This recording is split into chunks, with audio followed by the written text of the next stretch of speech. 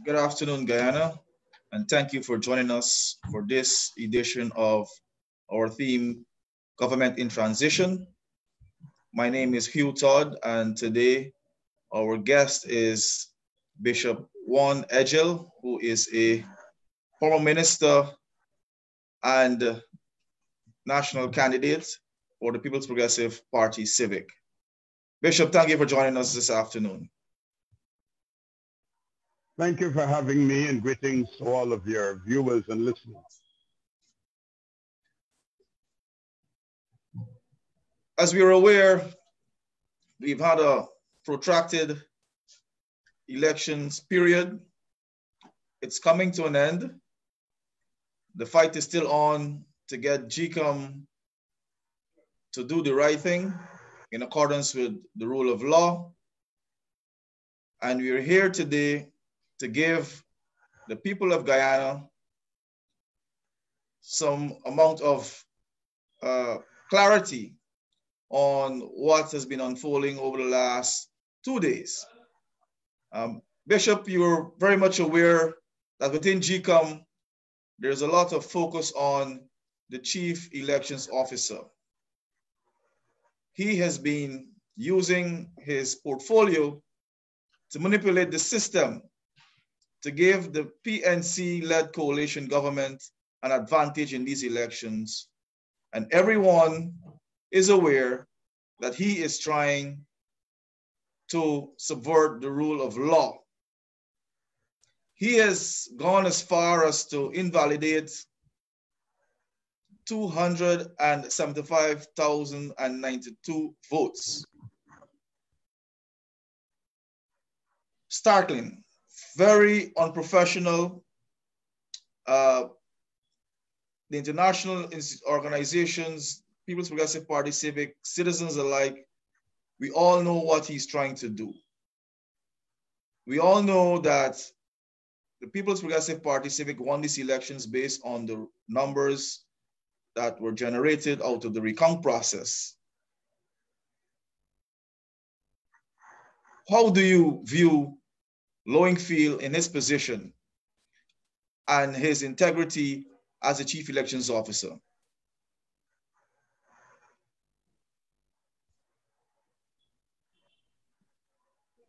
Well, you let me begin first. We are where we are now because of the failure of Mr. Lowenfield as the chief elections officer to act within his statutory responsibilities since early March.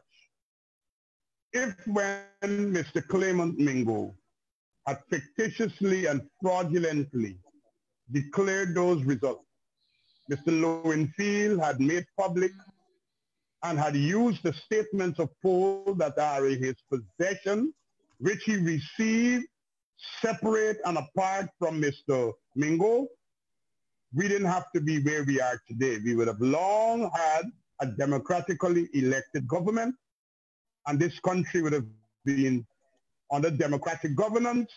The lives of people would have been improving, and we would have been better.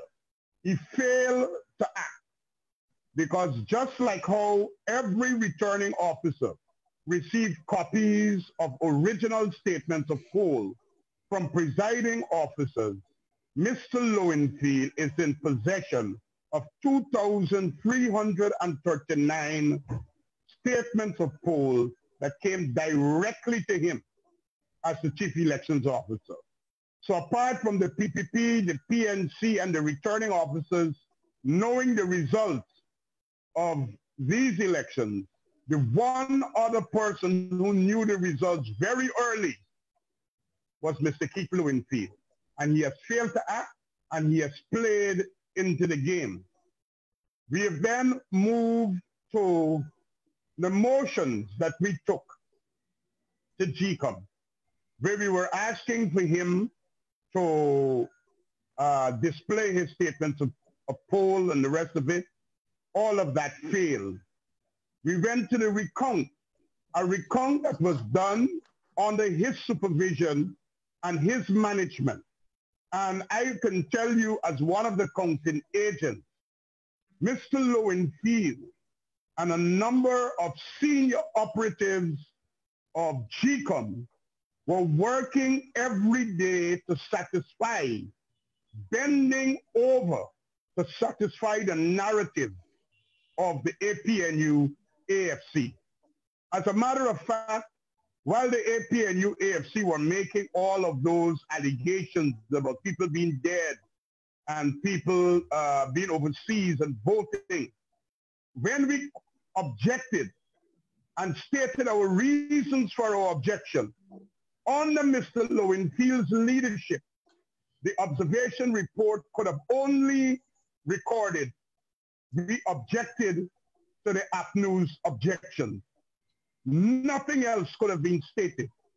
So it was no surprise to me that when he was asked to submit his report, yes, he was forced because of public knowledge of the 10 certified district results, but then in that report, try to capture verbatim, word for word, the PNC-led APNU AFC's narrative, making it very subjective, seeking to invalidate and disenfranchise Guyanese based upon allegations that were never substantiated, tested to be true. All you had to do was to sit in a room and say, I object to number 56 or to 233. That was captured. No evidence was ever recorded. And Mr. Lowenfield, as the chief elections officer, moved that subjectivity into a report that now he's seeking to want to use in the context of an interpretation of what is credible and what is not credible. The only conclusion any person of decency and honesty can come to is that he's either part of the APNU AFC's rigging scheme, he's either facilitating the APNU AFC's rigging scheme, or he is the author of the APNU AFC's rigging scheme. So he has to answer to one of those three scenarios.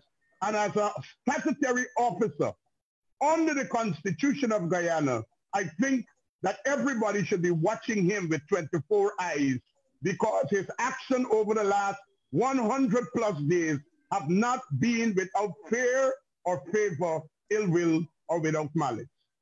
Thank you for that, Bishop. But not only that his delaying tactics are affecting Guyanese based on their anticipation of this transition and their desire to have a new government in place, but it's also fueling this so-called caretaker government, their ambition to continue to plunder the state resources. How do you view the two? The fact that the delaying tactics to get the government somewhat be recognized by GCOM and the courts as legitimate in his view, and at the same time, they're trying to see how much they can pilfer away at the state resources, because we know that there is a lot of land giveaways being done recently. Are they connected? What is your view? They're definitely connected. That will have to take me back to December 21st, 2018. Mr. Lowenfield's first statement was that he'll be ready to provide elections within the constitutionally mandated time based upon the no confidence motion, which was 90 days. Then we saw all the shenanigans that took place at GCOM that Mr. Lowenfield is the chief elections officer for. We saw all of the delays through the courts, then the delays through GCOM, with an election taking place on March 2nd. All of this was facilitated by Mr. Lowenfield. When it went to the recount, Guyanese must be reminded, Mr. Lowenfield came up with a 156-day recount plan. Please remember that. Now, while all of those delays were being facilitated, what did Granger and his undemocratic cabal did? They started a process of squandermania, giveaway, securing themselves, family, and cronies for the future with the resources of the state. They continue to act as if they're legal. They never behaved as a caretaker government. And Granger got all of the time that he needed to do every illegality that he wanted, along with his so-called cabinet and the rigging cabal. We had the elections. They lost the elections. They should have been out of government since sometime March 5th or March 6th. It was Lowenfield's reluctance and unwillingness to perform his statutory functions that led to us having a delay without a declaration of some 108 counting days. And during that time, check what this illegal government has been doing. Signing contracts for people's employment, and those are the political appointees, giving out civil works contracts totaling multiplied millions, including one of over $1 billion that we know about, which is the Ocean View International Hotel, which is now they're calling some infectious disease hospital. The giveaway of state land, the giveaway of prime waterfront property to people, entering into engagements that are costing the state millions and tens of millions of dollars. We now have a situation at GPL where they're buying those bucket trucks, and you're seeing the inflated cost and the flimsy explanation that was given by GPL as to why it costs so much. All of these things have been facilitated because Lowenfield, as a statutory officer, is not acting in keeping with his oath of office to ensure that the elections are declared in a timely manner, providing opportunities for the APNU AFC to go to court and to keep dragging things out, buying time to carry out this raid of the Guyanese treasury. And the two things are not operating singularly. They're operating in concert. It's been facilitated. And Mr. Lowenfield, we must remind ourselves that Mr. Lowenfield himself benefited from property, residential property at the back of Mocha, and more than 100 acres of land at Millis Hideout, all of that after the passage of the no confidence motion. These are things that we're not talking about now, but we made them public before now. Okay, thank you very much for that, Juan. We would like to also welcome Comrade Gail Teixeira, PPP Party Executive. Thank you very much for joining us this afternoon, Gail, as we bring to the people of Guyana government in transition and to bring clarity on the events that have occurred over the last several days. Gail, if I may bring you in at this point, David Granger had mentioned that he was dealing with 4 C's. If I recall him correctly, he was talking about the chair, the commission, CARICOM, and the courts. But now we're hearing that from some of the operatives within his camp that they may have a legal technicality may allow them to hold on to power through the back door. I would like you to address this because this is a serious matter. David Granger himself said that CARICOM was the chief interlocutor in this process. He has never spoken on the report from the CARICOM team, and now we're at the court, another C that he put forward, and he's nowhere to be seen. But Ramjatan said it publicly that there's a legal technicality that can be sought to allow this regime to continue in power.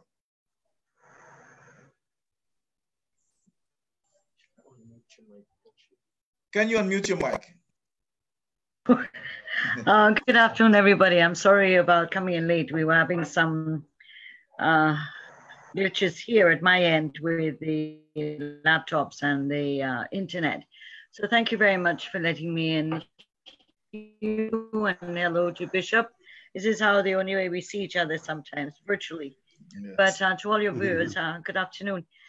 Every day that we're in Guyana, something new happens, something new develops that challenges us as Guyanese to really keep our faith and to be able to keep our focus on what is at stake, and that is the issue of the threat to democracy in our country and the attempt of the APNOAFC in collaboration with GCOM to steal the election, to derail democracy and to steal the election. The issue of a technicality, I'm not very familiar with what they're talking about at all. The Constitution makes it very clear, it talks about elections and the process in which a president is deemed to be a president and to be sworn in, etc. Yes. There is only one aspect in the Constitution that I think is not applicable at all, and that is issues to do with a state of war, which we're not in. So under a state of war, and the president in a period where there's no parliament can govern for 12 months at a time. But we're not in a state of war. So I don't see what technicality, and in fact, that wouldn't be a technicality, it would be a provision under the Constitution. The issue of the court case that the case we are taking to the CCJ, I understand that they're saying that the case cannot go to the CCJ because, again, they're going back to the Constitution and saying that the Court of Appeal is the final court on this issue. However, we feel very confident that this matter can go before the CCJ and the CCJ will examine it and give us a ruling. So I'm not sure what kind of, what technicality. All I can be aware of is one that's unconstitutional and illegal, and that is the government using every single means possible to extend their life in a situation where they should have gone long ago. I mean, we have said that as a party, we have been found to be the winner 3 times, 2 times in the last 3 months. Well, the Granger administration has been defeated 3 times at the no confidence motion, at the March 2nd elections, at the recount, which we heard the results on, we had the tabulations of June the 9th. And so, and despite all his claims that he's willing to abide by the election, the results, he's doing everything possible to remain in power. So for me, there's no technicality. It's an issue of illegality and attempting to hold on to power in the face of the government really being alone, APNOAFC being alone. I mean, there's never been a situation in this country where we have international support, regional support, where the CARICOM, they're the ones that said that, and I don't know if Bishop mentioned this earlier, this was, the CARICOM was the legitimate authority and observer. And so the legitimate observer, this was their excuse for not allowing back the Carter Center, not having other people and stuff like that, and making all these very racist comments about persons in the Western world. So that, having said all that, the CARICOM team came out with a report that made it very clear the recount was transparent, and that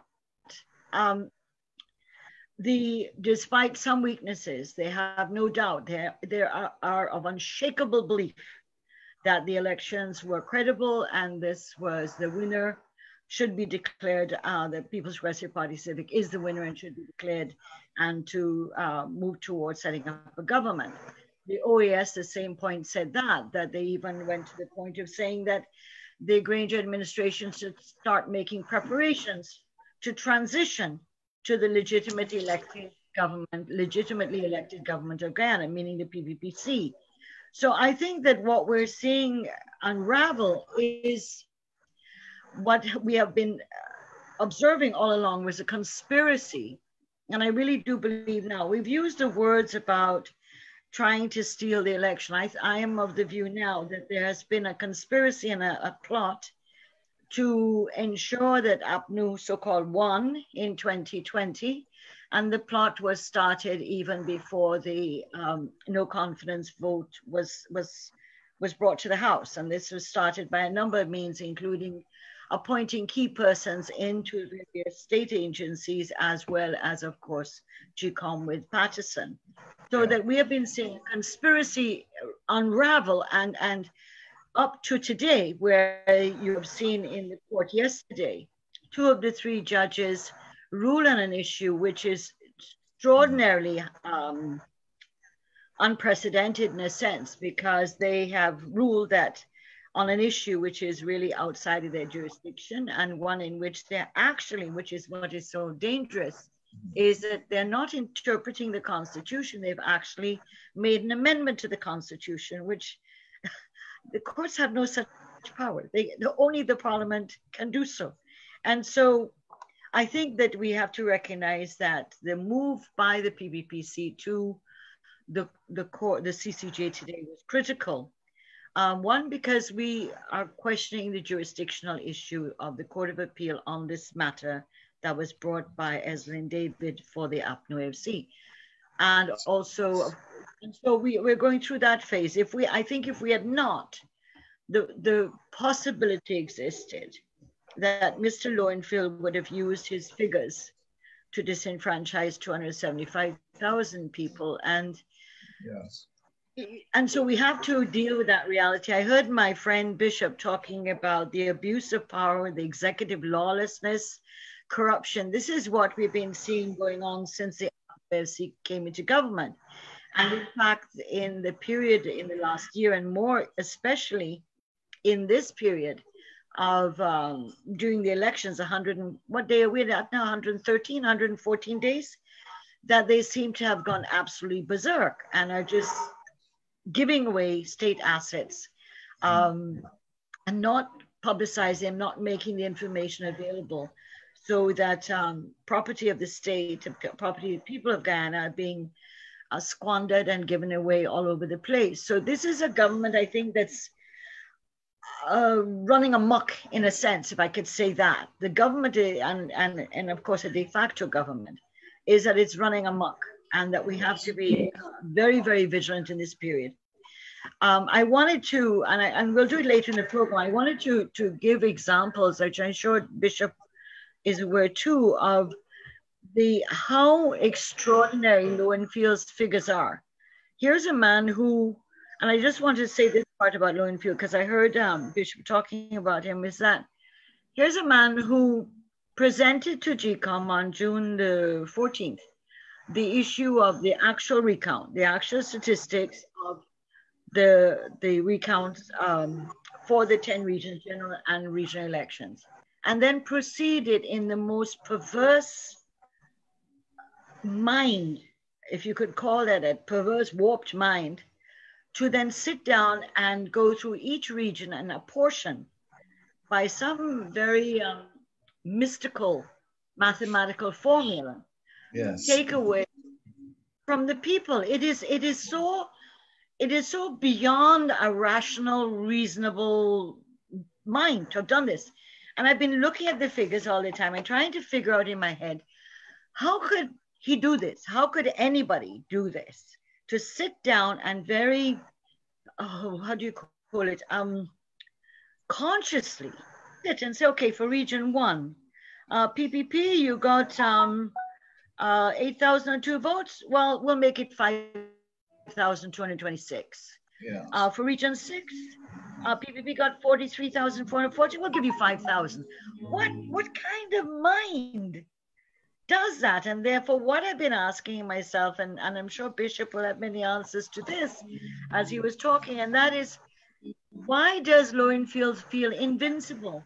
Why does he feel that he can steal the votes of 275,000 people in this country to put APNO in place for 125,000 votes for APNO and 56,000 for the PPP?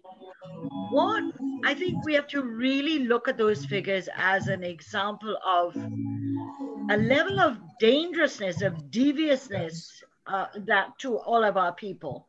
And so it's lawlessness, but it's also a view that They really believe they can get away with this. They really Yes. believe, and that is what is frightening, that they could take, and in fact, it shows the desperation, Todd and Bishop, of the APNU. They are willing to accept 125,000 votes to go into Parliament. That is less than what they made in 2011. It is less than what they made in 2015. It's about a little half about that. My maths aren't right. They're willing to hold on to that straw to be into government again. And then, of course, it gives them a 2/3 majority. But that's the critical issue, of course. Well, and that is the wickedness of Lowenfield. It's not just Lowenfield, it's the whole. Yeah, but I think that's where the 25,000 extra comes in, because here APNU says 250,000 were irregular, and here is Lowenfield giving them 275,000. Taking out 275,000, 20,000 more, 25,000 more. And I think that's where the trick was, that was where they contrived it so as to give them the 2/3 majority. Okay. This is not Lowenfield alone doing this. This is a cabal of people who have been sitting down and constructing this horror to steal elections from our people. And if one way doesn't work, they do it the other way. Yes. And so Lowenfield, the fact that Lowenfield is the target in a sense, but he has been complicit, he is part of it, and that he clearly feels he's protected, that nothing will happen to him. Yes. So thank you for that, Gail. Juan, if you can remember the question, the statement. Do you remember the statement when I first mentioned it? I was talking about the fact that the Bishop, can you hear me? I'm hearing you now, sorry. Yeah. Yes, you recall the question that I had asked Gail? It was about the legal technicalities that were being put forward by the security government. My view. Yeah, could you answer that quickly and then mention a little bit about the CCJ? And Gail will come back to you to closing arguments, and then we have to wrap up because we're out of time actually. It is clear Lowenfield is trying to use the observation reports to invalidate valid votes. And he's wanting, like Gail was saying, to use those observation reports, every box where there was a question or an allegation made by the PNC. And they made those allegations only in areas where the PPPC has a stronghold. They didn't make allegations against any box in Linden, any box in the south of Georgetown, in the boxes in New Amsterdam where they have the majority supporters. But wherever the PPPC has a stronghold, they made allegations. Yes. Once an allegation was made, Lowenfield has invalidated all of those votes in the box, which are the majority PPPC votes. And he's hoping by his mathematical gymnastics that he has performed to hand, to hand the APNU AFC a victory by the use of those observation reports. And that is why they're celebrating, because they're trying to know, if you notice their press statement of last night, when the two judges says more votes cast must be interpreted to mean more valid votes cast, they have gone to say credible votes. Credible votes. That is why I'm happy that the party has moved to the CCJ, number one, to deal with this thing in its finality, because they were hoping to exert political influence even in the judiciary. And I say that guidedly, to give them an outcome that they will be able to go and tell the whole world, well, you see, it is true that the PPPC got 233,336 votes, but they were not valid. When the commission checked valid votes, based upon the Court of Appeals definition, they only got 56,000, and we got 126,000, and we had the majority in Parliament. So that is what they were hoping to do. And I'm surprised that Ramzatan, being a lawyer and someone who's stood up in his past life to ensure democracy prevail, will even be using that theory that was handed to him by the rigging cabal to mount it, because he went to Berbice and assured the people in Berbice that we're going to get it. We're going to get it. It is shameless, it's barefaced thievery, and it is deception to the highest extent, and it will not succeed. So thank you, Hugh. Thank you. And Gail, we'll close with you. You've lived in the dark days fighting against the PNC at that time until we finally got free and fair elections for the first time in 1992. Could you have imagined that we would be at this position where we're fighting for the next generation? We fought for the first generation in 1992. We're back here in 2020 fighting again for the next generation. It means that the generation we fought for in 1982 is back to square one. We have won. We will be in government. Your closing remarks. Well, first of all, I think that I don't think all is lost. I agree with you that we will win. We shall win. Having gone through the long years of fighting for democracy and watching the party's steadfastness and doggedness to ensure that democracy was restored in Guyana, we are reaping the benefits now of a PPPC having been in government for 20 odd years, not just the usual socioeconomic conditions, but sometimes we ignore the fact that democracy was restored by the People's Progressive Party Civic. And an entire generation has grown up under a democratic framework. Yes. And that is what is playing out now, 20 odd years later, is that yes, my generation would have said, no, this could not happen again. It would not happen again. And many of the young people, when we used to talk to them a couple of years ago and say, there is this threat, as we warned in 2015, we warned in 2015 on the platform that this is what Granger was going to be like and the APNU was going to be like. And people just did not listen to us. Majority did not listen to us. And therefore, this young generation is what is exciting for me for the future, because they've said to us, you all kept talking about this thing all the time, and we felt it would never happen again, and you're just living in the past. A bunch of old fogies living in the past. They have now come to appreciate how precious democracy is. Fragile, but precious. And that how it is, and I think as a people, despite what has been put in our way by the APNU AFC, that we have proven our ability to stand up, to countermand every attempt they put up to derail the elections, to derail democracy.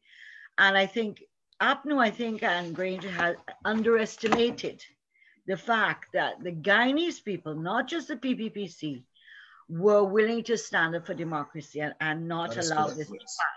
And so I want to say to our viewers that, and I think Bishop knows this better than me, the issue of, and this too will pass. I think there's a saying like that in statement. And this too will pass. We are being sorely tried and tested, and we are showing a level of bravery, of resilience as a people, and we are not alone. And so, yes, we have another hurdle to go through. We've now gone to the CCJ on a limited issue, but it is an important one, because what happened in the courts yesterday is extraordinarily dangerous for the future. And so we have to go through one more hurdle.